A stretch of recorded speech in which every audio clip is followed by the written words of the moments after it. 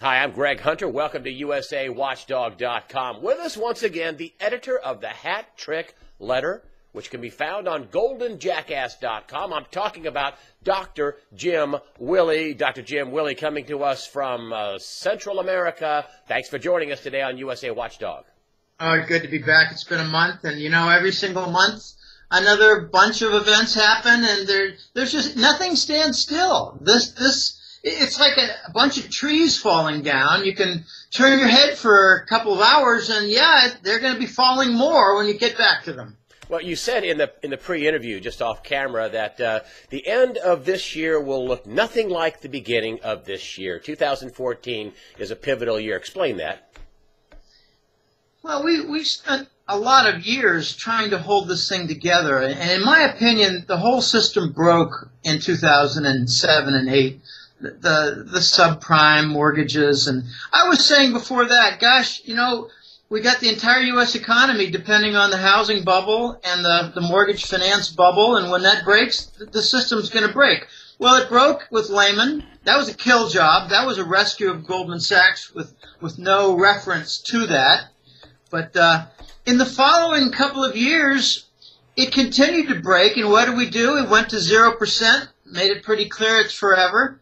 What else did we do? We went to bond monetization, the QE. I love QE. It makes it sound like it's like CPR. No, it's death. It's hypermonetary inflation, what Nazi Germany did in the 1930s. It wrecked everything.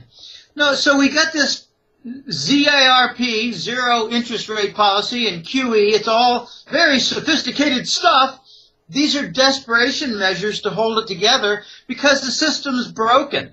And now we're getting to the point where QE and all the bond purchases is causing some major problems, and it's breaking the entire economic structures, while at the same time clowns like Prince Draghi in the European Central Bank, he's having his patch jobs declared as illegal. So, it's all breaking, Greg. It's all breaking, and they're having a tremendous problem holding it together, and now the whole Eastern world is rebelling against the dollar. Well, let's talk about what happened in Ukraine, because you sent me some of your notes on what was going on, and you're talking about this Iran, which I brought up in my weekly news wrap-up, the Iran-Russia deal for $20 billion, and why would the world's largest oil producer, Russia, be wanting some trade in more oil, getting more oil? And I think it's to basically flood the world or put more oil out there in non-dollar terms. But you're saying that this deal between Iran and Russia would have never happened had it not been for the U.S. forcing this Crimean incident, the Ukrainian incident during the Olympics, and there was a coup, and we were funding that coup in Ukraine. But you're saying that this deal, $20 billion in trade, 500,000 barrels of oil a day in this deal for $20 billion is what the deal is between Russia and Iran, would have never happened had it not been for the push to destabilize Russia and Ukraine and the Crimean Peninsula. It's just like stage 2 of the sanction backfire. The first one was the 2012 Iran sanctions, and what did that accomplish? Well, they worked with Turkey and India to create the workaround, which is the prototype, as I call it, for gold trade settlement. So India buys Iranian oil and uses Turkey as an intermediary to grab some gold and pay Iran with it. I mean, this is so basic. No, we would never have gotten the Russian deal with Iran, but this is really, you hit it correctly, I think. There's a second side. You said to flood the world with oil that's not paid for in dollars.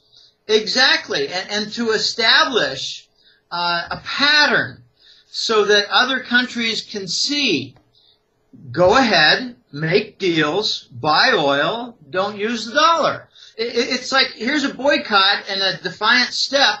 Follow our lead. It's a model being created. So, it's 500,000 barrels a day. And since when does Russia need their oil? This is a giant favor to Iran. They're going to, this could be, something a little bit different. It could be Iran basically saying, we really want a lot more of your missiles. we want some of your nuclear refinements, centrifuge technology. And what do we have to offer but oil and gas? And, you know, you're just up to your ears in gas, so how about a little bit of oil? So they go ahead and do it. Can you imagine the Saudi Arabians importing oil? That's like New York City and Manhattan importing arrogance. No, they already have plenty of it. Now, this is a backfire against the Russian sanctions. And notice in the press that there are denials that any Russian missiles are involved. No, the Russians have the Sunburn and the Onyx missile, which is a generation, not a year or two, a generation ahead of the Tomahawk cruise missile. They've also got a lot of savvy with nuclear plants, and I'm not talking about, you know, building nuclear bombs. I'm talking about building nuclear plants like Chernobyl, which Langley interfered with and jammed with hacking procedures and forced a meltdown. Chernobyl was caused by Langley. Wow, that's a big claim. Oh gosh, that's old news. That's very old stuff. I have about 3 or 4 contacts talking about that like it's pretty damned obvious. And you know, they didn't need that at Fukushima. They just went straight to using a HARP weapon and you know, causing an earthquake. But there's no possible swift blockade with the banks for Russia. You know, here's just an unbelievably far-fetched, silly concept. Let me just ask you, have you ever known a 400-pound man? Can you wrestle him to the ground? No. With Russia, you've got 12 time zones. Can you wrestle it to the ground and isolate it? No. And when you got handshakes with China, you get the 2 other big superpowers shaking hands, walking side by side, making head nods, agreeing on policy, and pretty soon I think we're going to see Russia saying, you want to pay in yuan for our oil and gas? Fine. Let's just get away from this dollar because it's got so many problems. Oh, that's it's got a central bank that's printing money and also giving it to their own banker friends. Let's all avoid the dollar. What do you say we rally around the Chinese yuan? I think that's coming from Putin. And what about this double eagle, you know, the Russians' version of their SWIFT system, you know, which is you know, something to facilitate global trade? And you say this system, this double eagle system that will counter the SWIFT system, is going to debut sooner than people think. There are going to be a number of things that happen sooner than we think. Already, okay, here's a funny sequence that happened. The U.S. government announced that they were going to do sanctions against several big Russian banks. So Wall Street stepped in and said, wait a minute, you can't do that. We're screwing with their ruble. We need to go in and hack through a couple of their banks. We need them. Why don't you just pick on one? So they decided on Russia Bank. Russia has major offices in Moscow and St. Petersburg. So Russia Bank comes back and says, all right, you're going to play games with us? We're going to go to exclusive ruble usage. We're not going to do any settlement in dollars or euros. All our transactions with European clients will be done in rubles, and they will have to scurry around to find the rubles. Well, guess what happens when all these European clients have to get rubles to pay for Russian gas and oil? The ruble strengthens. The ruble strengthens, and it crushes the London and New York bankers that are interfering with financial warfare on the ruble. Now, what we got is a Eurasian axis that's starting to form. It's going to be Russia, China, and India, and later I think Germany's going to play a key role. Iran and Saudi Arabia are going to play a very strange but important role. They're going to end their conflict. But the real pièce de résistance here regarding the Russian Double Eagle project is they're going to be flooding their banks with gold reserves, gold bars, gold coins. And they're going to be relying on a region called Magadan, which is on the Pacific coast of Russia, 12 time zones away from Poland. let's try to surround this country. Yeah, from the Atlantic to the Pacific, let's surround this country. They've got a gold project called Natalka, and Natalka is going to supply what they say a promise of endless supply of gold to the Russian central bank. Now, you've got the Russians that are selling energy, oil and gas. They've got vodka. They've got technology. They are a leading nation in telecommunications. The KGB is no slouch. They can give NSA a run for their money. And notice that the Russians were doing quite a creditable job in Kiev, intercepting some phone communications to let it be known that the Americans were involved on the rooftop sniper killing police. Also with Victoria Nuland saying, F the EU. And and Nuland out public statements saying that they gave, in the last several years, they gave $5 billion to Ukraine. Why? I mean, what are we doing that for? I mean, we're expediting this non-dollar trade, are we not? I mean, a lot of people say, and I just want to bring this up because a lot of people say, oh, well, I hear these pundits talking about, oh, it'll be 10, 20 years before the world can do without the dollar. And I say, I don't know. It doesn't look like that the rest of the world is going to allow us to print another, $20 trillion, $30 trillion before they step in and say, okay, we're taking the punch bowl away. I mean, we're done. We're leaving the party. What do you say? Is this going to take 10 or 20 years before that the world, sheds the dollar in global trade? I think we've gone 10 years longer than its ordinary lifetime should have been, and now we're on the death throes. To people like that, I would say, are you aware that J.P. Morgan sold its headquarters to China?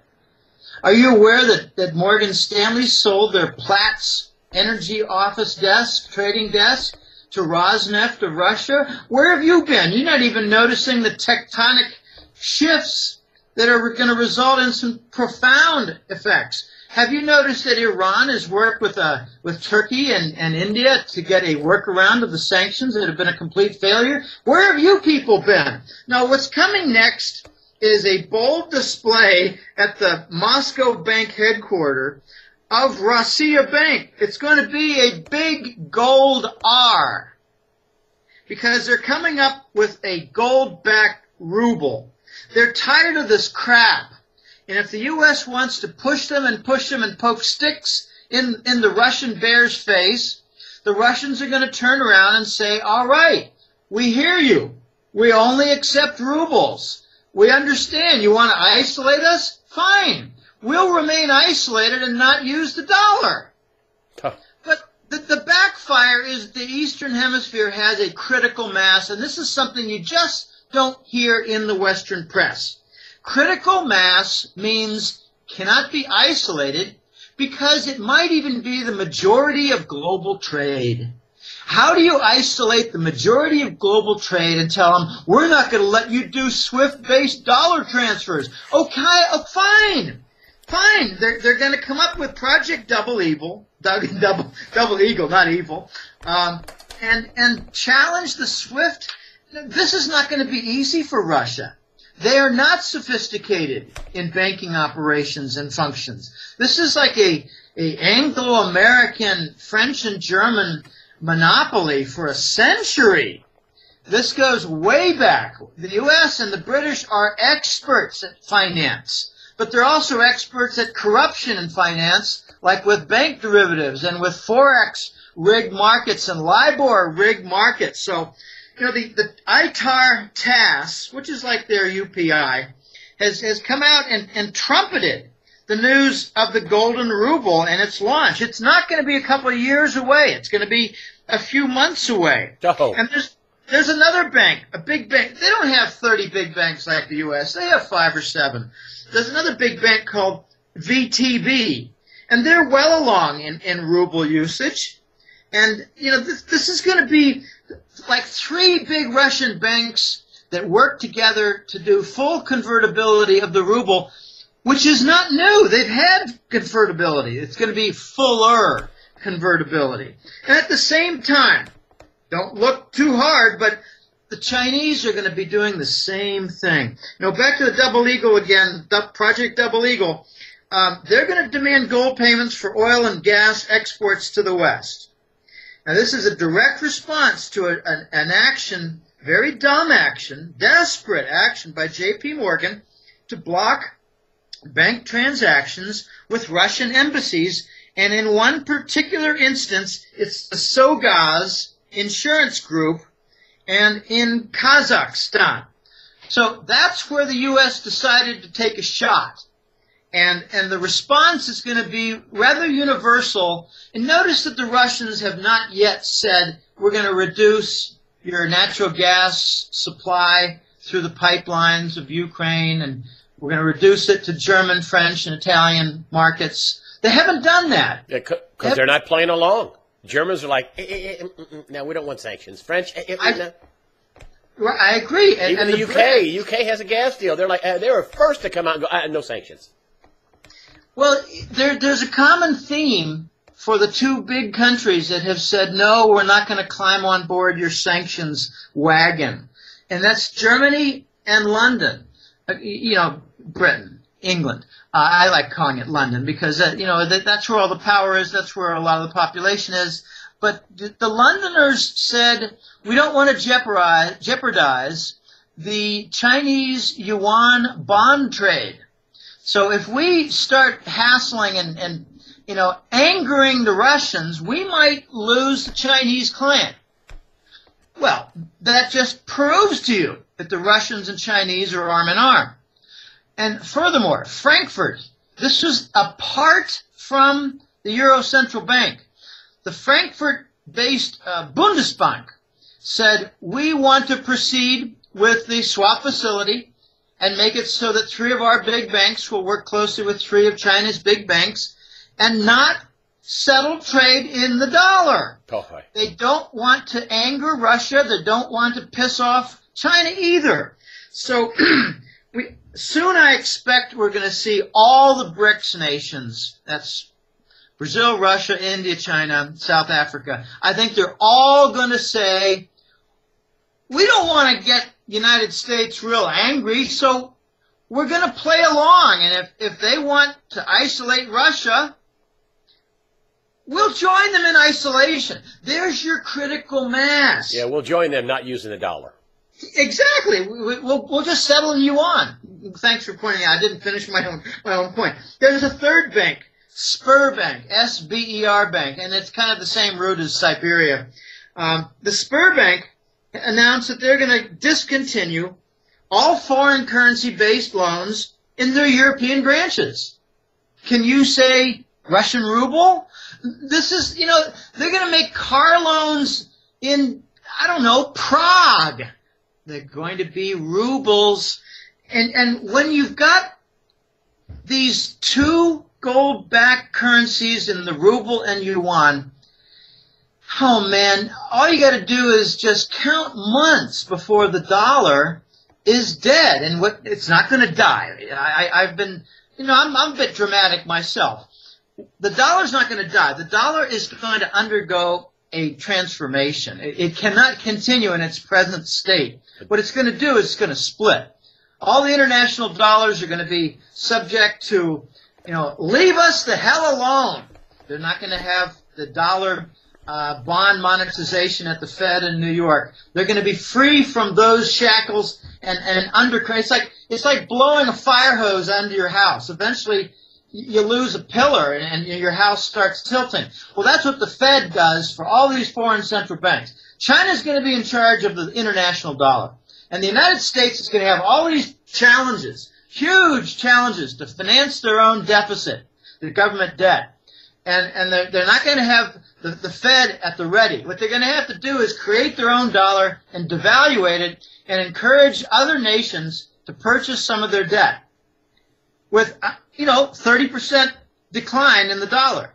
Then another 30% months later. I'm thinking a total of 80% devaluation of the domestic dollar. We've covered this before. But, this whole Project Double Eagle by Russia is going to not just be a workaround the Swiss, it's going to be a kicking the SWIFT right in its ass and off the table. It's going to be the new system. It's going to be a new Eastern system. and look for China to give full weight behind it in support. What about Saudi Arabia and President Obama made a special trip to fly down when he was overseas, made a special trip to Saudi Arabia. This is a country that last year said the Obama administration, quote, stabbed them in the back, end quote, over Syria. And now they're talking about, giving these man-pads, these shoulder-held missiles to equalize the power between, the Syrian Air Force and, dropping barrel bombs and whatever on the al-Qaeda rebels. I mean, let's just call it what it is. They're upset, but don't they reach critical mass at some point when they see China and Russia and India? Don't they say, listen, we can't trade oil only in dollars. Sorry. Don't they say that at some point, Saudi Arabia? I think the Saudis are going to make a business decision. Remember that 10 days ago or so, Prince Salman met in a very important Beijing conference with President Xi Jinping. President Xi, it's pronounced S-H-E-E, X-I is S-H-E-E, Xi. President Xi met with the Saudi economic representative and had all kinds of deals, projects, loan facilities, donations, charity, all kinds of things prepared. Okay, this is how the new protectorate role comes, with China flying around and floating around on the seas, sailing around with the big Chinese flag waving in the Persian Gulf and big guns on the deck. This is what the Saudis need, because after the Americans stabbed the Saudis in the back, the Americans and the British stole their gold in London. And when Obama got a 20-minute welcome and then suddenly the meeting was over, you can only speculate what on earth happened in Riyadh that pissed people off. And I'm thinking the Americans were told that Saudi will continue to work with China and bring about more quiet relations with Iran. You don't become friendly with Iran without becoming an enemy of the United States. So Saudi is going to work closely with China and therefore closely with Iran and work toward the petro-yuan standard, where oil is purchased and sold in yuan terms. That's what's coming for the Saudis. And they're probably going to use some kind of a chicken liver approach by saying, you want to use euros, you want to use Swiss francs, you want to use pounds, you want to use yen, fine. Rubles, great. Yuan, fine. We welcome them all because we're a global player. We're a global supermarket for oil. But there's something else that the Saudis might have told Obama that angered him and his team. They might have said that we're not going to help you with your London gold shortage. And we don't like how you're stealing our gold. And they might have told Obama, we really don't like your stupid-ass Arab Spring and your support in the open of al-Qaeda, because these are agencies and institutes and movements and grassroots elements that want to depose the Saudi monarch. So what are you doing? Now, what the United States has done is, in the last few years, in their desperation, they've basically thrown the Saudis under the bus. At the same time, the Saudis are big liars about their oil excess capacity. The excess capacity lies in Russia, in Canada. It does not lie in the Saudi Arabian peninsula. In fact, their big Ghawar oil field produces 90% water, 10% oil. Let's bring this home and wrap this up back in the U.S. And I don't think we can say enough about this. I mean, do we have oil in the U.S.? Yes. Canada? Yes. Do we have some kind of a future in energy? And with Alaska? I'm sure we do.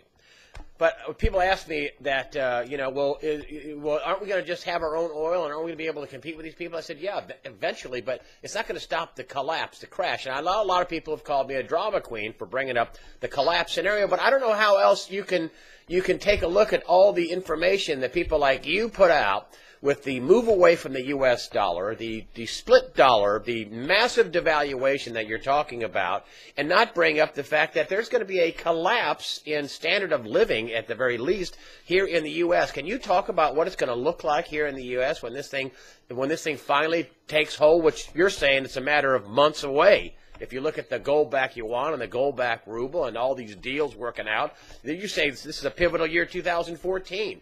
What is it going to look like at the end of 2014, 2015 here in the U.S.?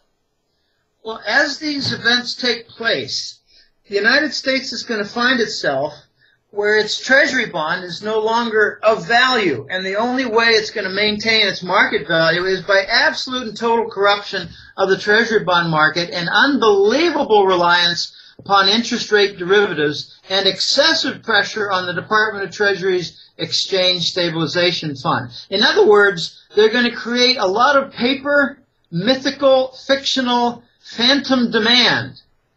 And that is going to cause the system to break. I think it's going to cause a derivative breakdown in the United States banking system, primarily with J.P. Morgan and Morgan Stanley. Those two, they're not really, they get Morgan in the name, but I don't know where Morgan Stanley got its name. So when foreign countries realize, well, gee, let's just say Poland, well, we don't need to store treasury bonds to buy oil.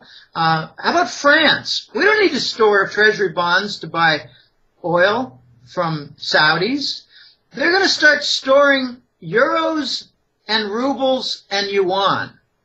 So as they begin to realize that their treasury bonds are not going to be all that valuable anymore, and besides, their actual trading value is going to be supported by artificial, corrupted American market mechanisms, they're going to start dumping. They've already started dumping. In the 30 days ending in March 13th, foreign nations dumped $100 billion in treasury bonds. The United States tried to keep that quiet. In fact, if you look at a certain week, you can see, well, gee, they produced a rally. It's because they put on these interest rate derivatives again to create a phony demand and phony rally. So as the United States has all this colossal pressure on its treasury bond, it's going to be like everything that happened 3 years ago with the PIGS nations, Portugal, Italy, Greece, Spain. They all had pressure that was to kill their sovereign bond. The U.S. is going to get the same thing, and their reaction is going to be, all right, we've had enough, we're going to make our own dollar. The United States is going to have its own domestic dollar, call it the Republic dollar, call it whatever you want. I call it the shit dollar or the shice dollar, whatever. But they're going to talk about how it's going to be oil and gold backed. And it's going to be a bunch of bullcrap because their gold is the deep storage gold unmined in mountains like held in Colorado and Nevada. I mean, that's not gold bullion, that's gold hope. Now, they're going to be backing the new dollar on BS. But what does that look like what does that look like to the street level?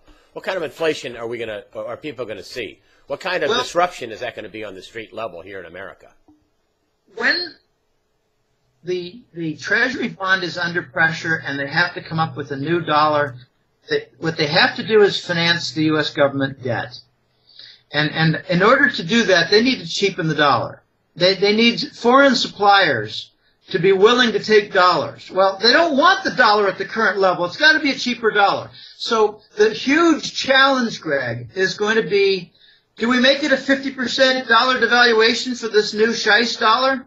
I don't like calling it a republic dollar because the United States is not a republic. It's a fascist dictatorship. If they do a 50% devaluation of this shice dollar, what you're going to see is a 100% inflation on imported products. But they're not going to do a 50% devaluation. They're going to do something like a 25, 30, or 35, a gradual kind of thing that will not produce equilibrium, and that is the key. Because they want to do it gradually, the 25 or 30% devaluation will have to have another one in 4 to 6 months of equal volume, equal size. So, in 6 or 8 months, they're likely to have a 60% or so devaluation, or maybe a 70% devaluation, and that's going to cause over a 100% increase on anything imported. I'm not talking about Iowa corn. I'm not talking about razor blades made in, a South Carolina plant. I'm talking about imported objects like a computer made in Japan or the Pacific Rim. I'm talking about like a disk drive component that you want to replace on a fried computer. And, all right, I need a new disk drive. I'm talking about a Toyota car. I'm talking about a Hyundai car from Korea. I'm talking about, a German construction equipment piece of machinery. I'm talking about all these imported devices, imported products, finished products, crude products. It could be lumber from Brazil. It could be, copper from Chile or Bolivia. It's going to cost twice as much. We're going to see basically in months 100% devaluation, 100% inflation, roughly. That's what you're saying on average. Imported products. Yes, so that'll trickle down to everything else. I mean, people will go crazy. Whatever the dollar devaluates, it's not exactly like. I'll give you an example. A 30% dollar devaluation results in a 42% increase in the price of foreign imports. And you got to. I mean, the reason it's that is because 7/10 on a 30% devaluation is 10/7. This is well, 10/7 is 1 3/7, which is 1.42. So a 42% increase on a 30% dollar devaluation. Just for some simple math, a 50% dollar devaluation brings about a doubling in the import prices. But the United States imports only half of what it needs. So whatever you get for this foreign import price inflation, divide it by 2. I think we're going to get an 80% dollar devaluation in about 5 steps, which will cause, just do the math again. 80% is 1 over 5 for a devaluation. So what's 5 over 1?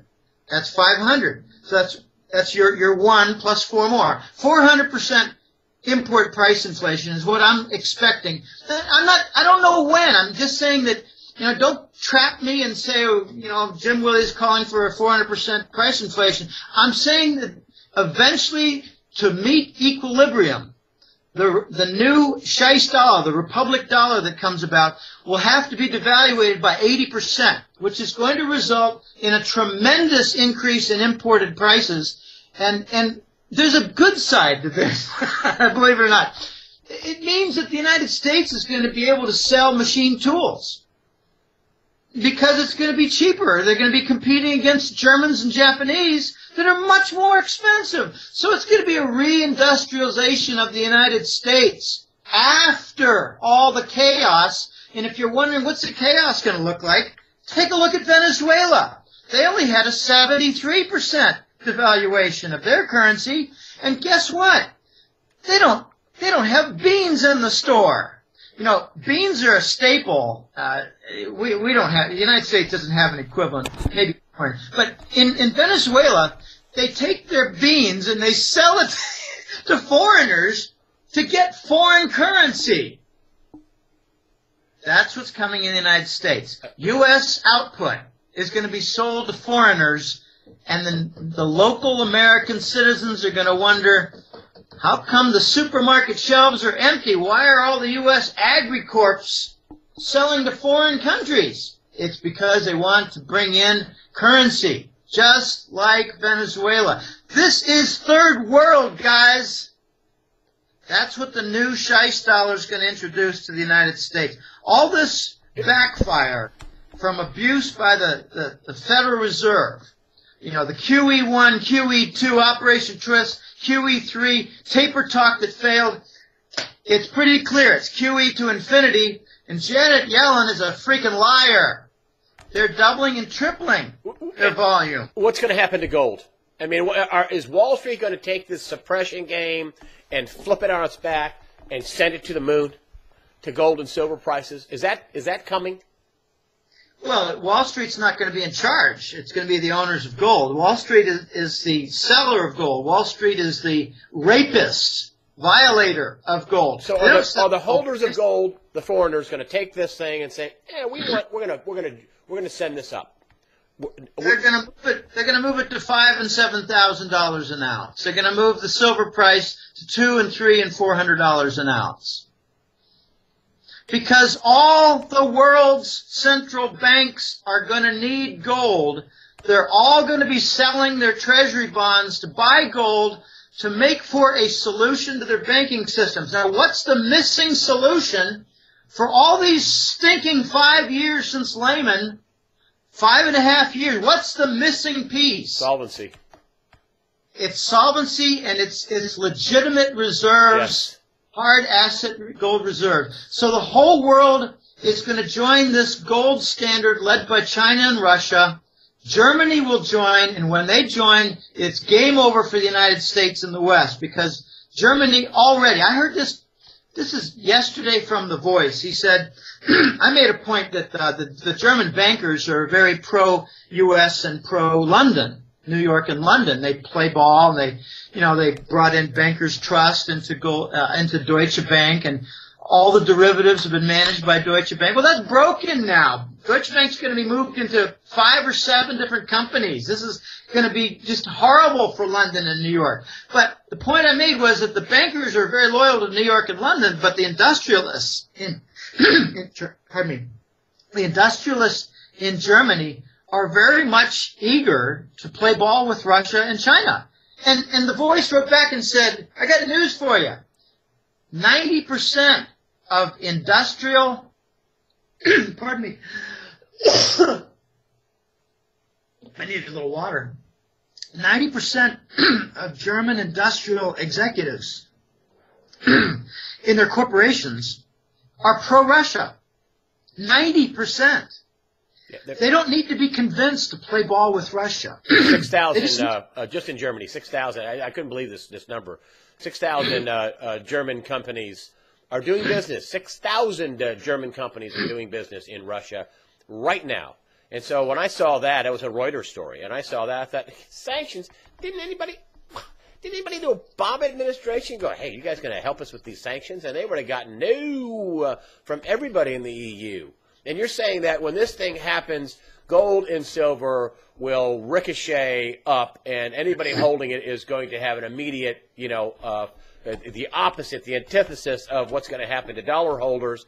It's going to ricochet up. What happens to the banks in the U.S.? Could they have a banking holiday? Are they going to keep people from saying, "Whoa, I better start spending my money now. I better get into my bank"? Are they going to shut the banks down and have capital controls like Cyprus and that kind of thing?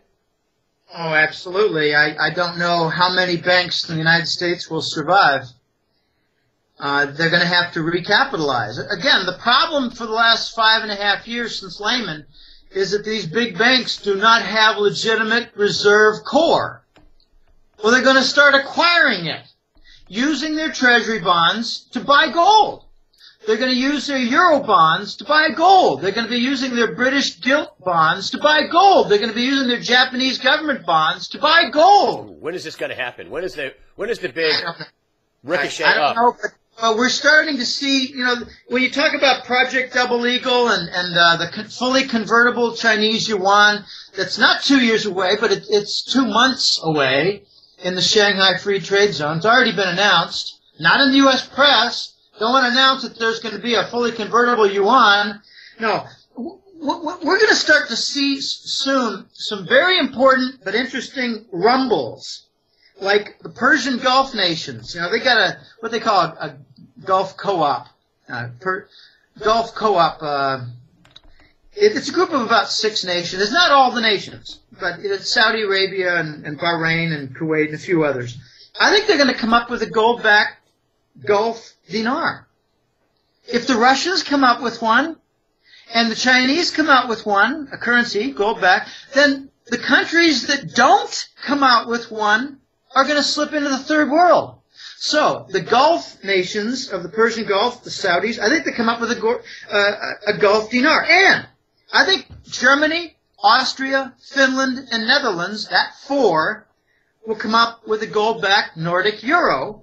It gets better. Latin American countries are already unifying to make what they call a regional currency.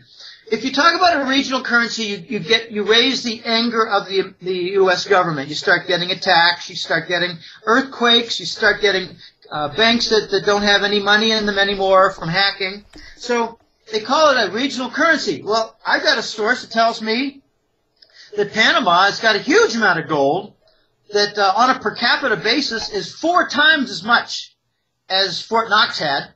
And furthermore, Panama has something like 30 billion pounds of copper. So Panama is going to have a gold and copper-backed currency. It gets better. I think we're going to start hearing even Norway will have a gold-backed krone. So this is all coming, and it's going to be a parade. Hey, let's make our own. Then you're going to start seeing the African nations. Now, what's the hint behind an asset-backed currency? It doesn't have to be gold. I think that the Norwegian krone is going to be oil-backed. But they can quickly convert oil to gold because oil is black gold. These African countries that are gigantic. The Congo is as big as all of Western Europe. The Congo and several other countries in Africa, you're going to get like a regional South African asset-backed currency. You're going to get Nigeria and its neighbors joining together, whose nations together are larger than Western Europe. Just add them all up together, join them together. They're loaded with resources. They can make their own asset-backed currency. They don't need the dollar. And all this, you think, is that this year, 2014, is going to be a pivotal year. You started out the interview by saying, 2014 will not end and have any resemblance of what it started out looking like. At the end, will look completely different. I think, I don't want to put a date on when things are completed, but I think you're going to see by the end of this year that the dollar is mortally wounded. And the Treasury bond is regarded as toxic paper. We will leave it at that. Dr. Jim Willille, you are the editor of the Hat Trick Letter, which can be found on goldenjackass.com. That's the billboard's been up the whole time here. Dr. Jim Willille, thank you so much for giving us the update on what's going on with the dollar, with gold, with the Russians, the Chinese, the U.S. Thank you so much, Dr. Jim Willille, for joining us today on USA Watchdog. Oh, my pleasure, Greg. Thanks a lot.